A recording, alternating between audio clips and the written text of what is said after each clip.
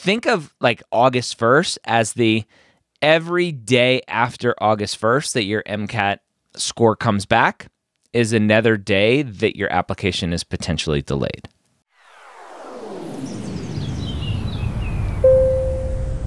Ask Dr. Gray Pre-Med Q&A brought to you by Blueprint Mcat. How are you doing today? Doing well. How are you? I am awesome. What can I help you with? Yeah, so my main questions kind of center around the Mcat and also the HIPSA scholarship.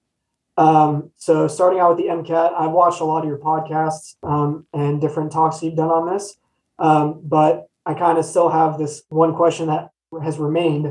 What is like the latest that you can take the Mcat while still being considered early? Because you've definitely instilled in me that being early is very important. Yeah. I've heard some people say like mid-July or mid-June is the latest that you should aim for. Mm-hmm. Applying to one school, like you said, to get verified, and then, have your secondaries pre-written, all that to the best of your ability.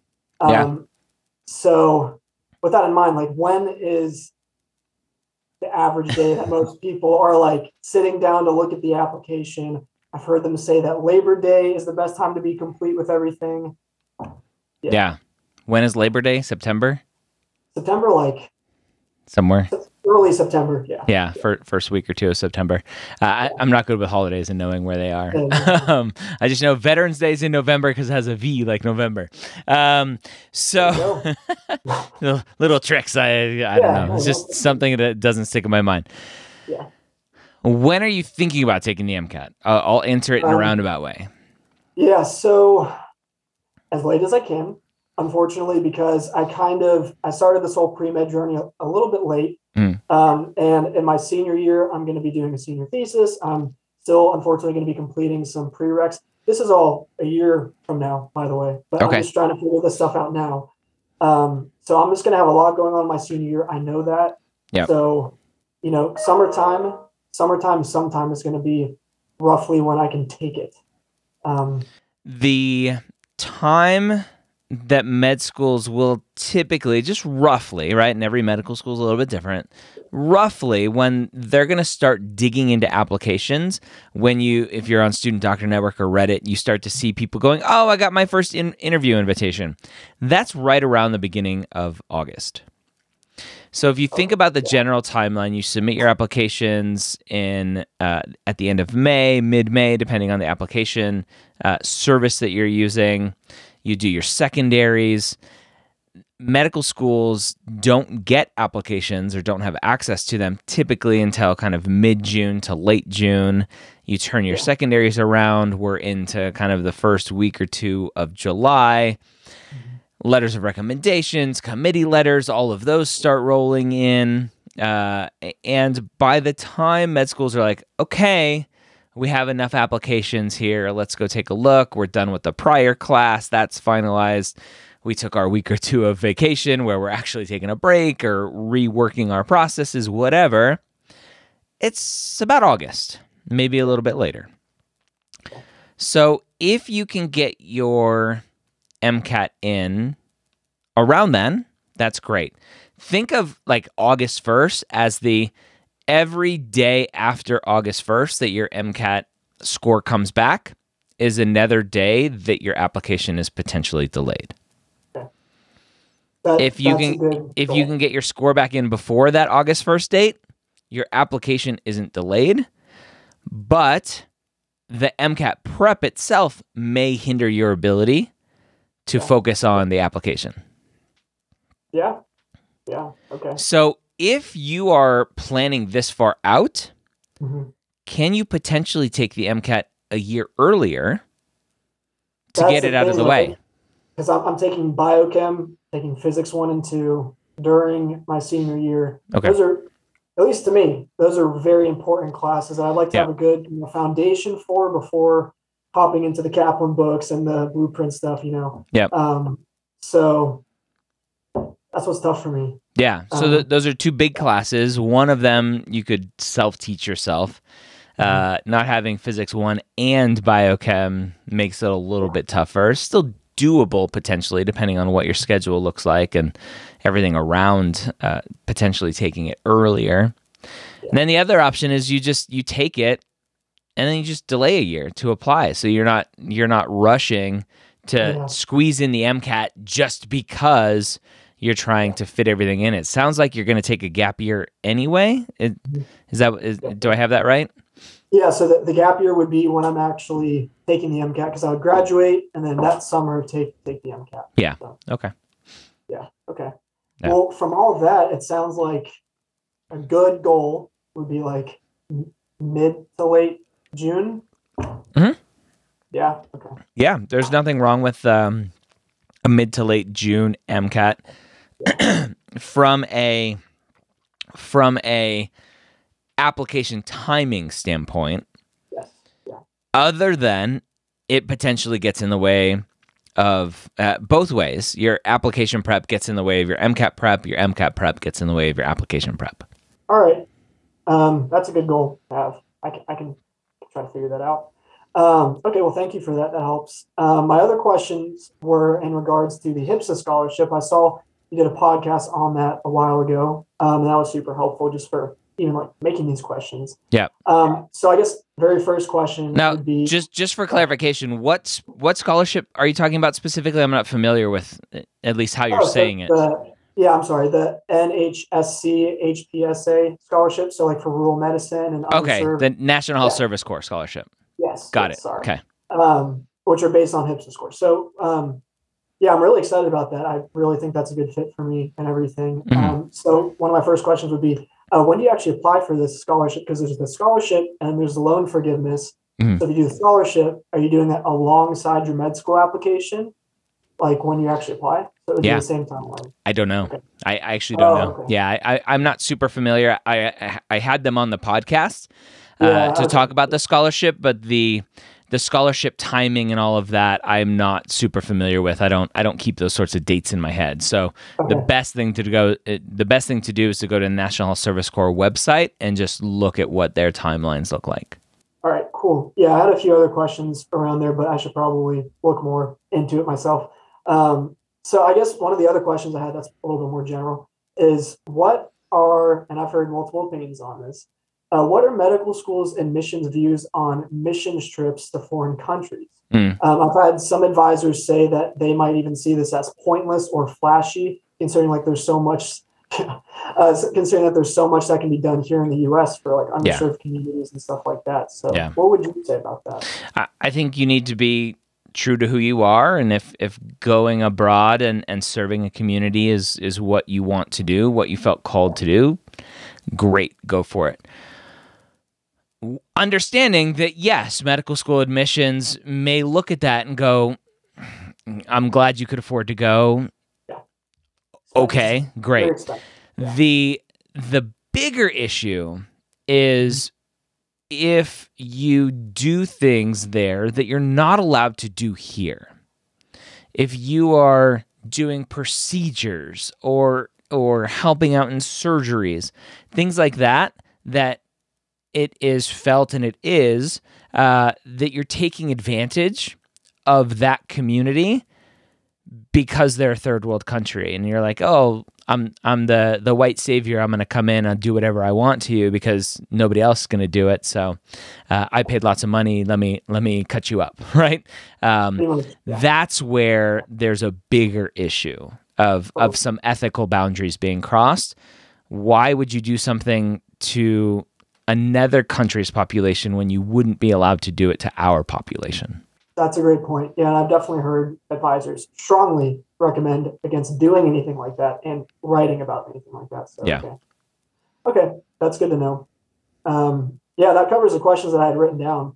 But can I ask you some other questions? Sure. Yeah. Okay.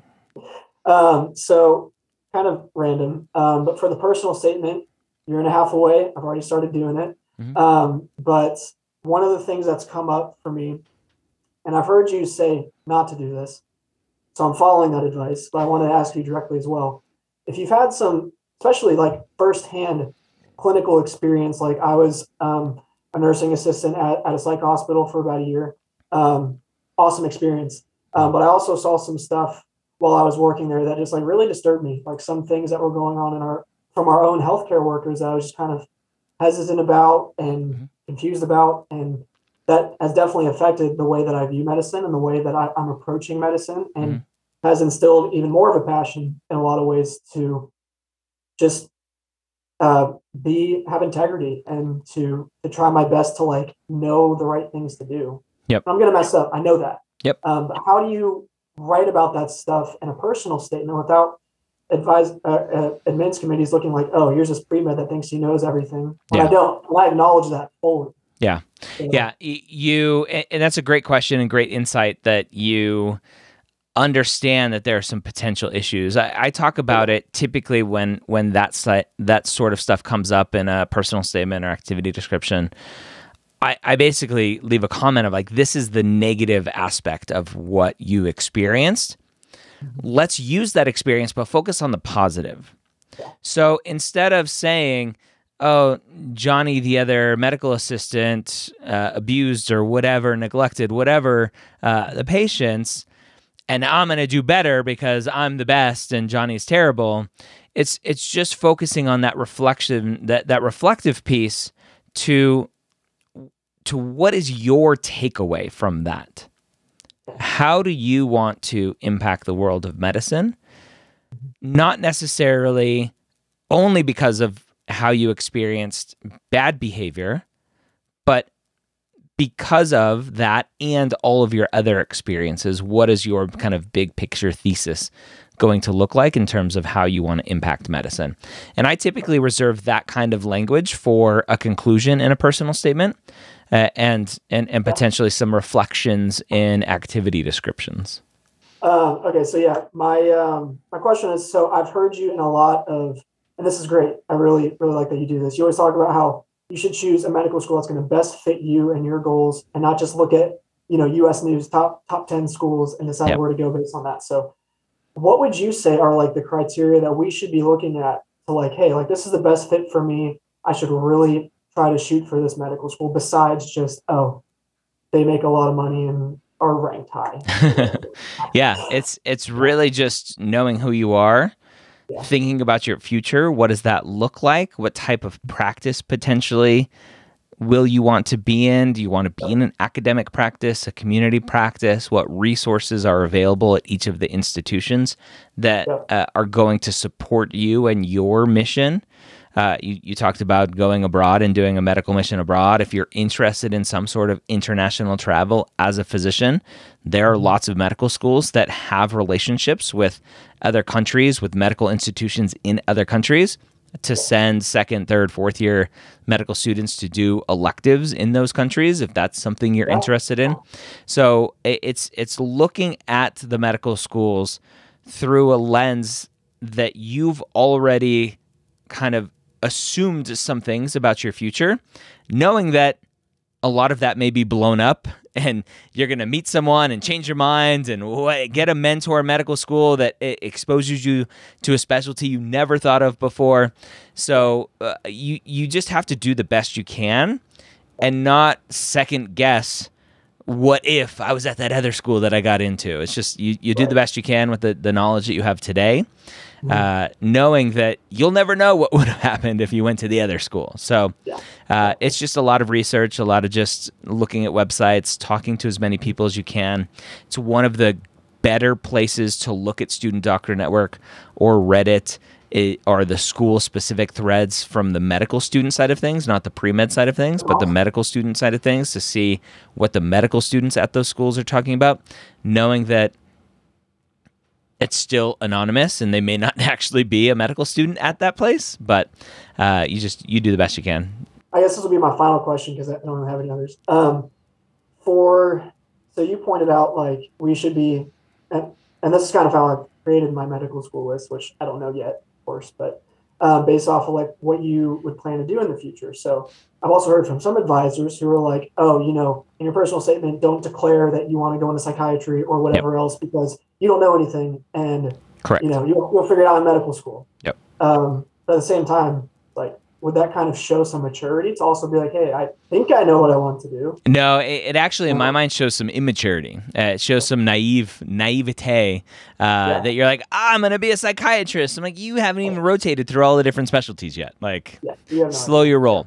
Yes, you have, and everyone's different. I came in with lots of ortho experience. You're going to have potentially lots of psych experience, just based on the experiences that either you sought out because you were interested in them, or the experiences that were just available to you, knowing that you needed to get clinical experience, and working at a psych hospital was one of the things that was available, the only thing that was available.